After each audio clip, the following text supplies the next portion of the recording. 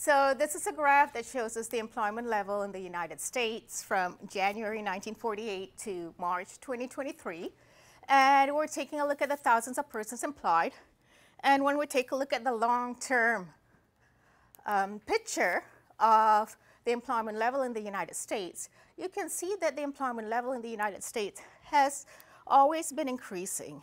Yes, it's true our population has been increasing as well, but so have jobs, and so has the employment level in the United States.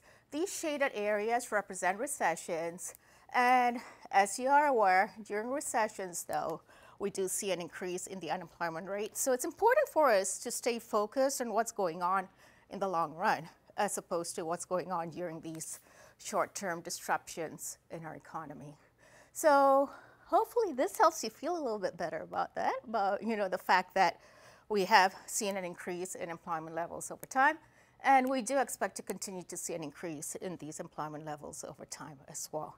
When you think about all the changes that we have experienced in our economy from the 1950s to the 1960s, this is about when computers were being started to be used by businesses and in communications, to the 1970s and the 1980s. So here's where people started relying on personal computers.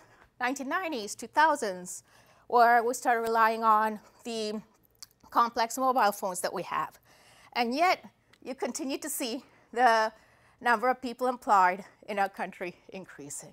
So we should not think about computers and robots as substitutes for human skills. Rather, we should think about them as complements to human skills.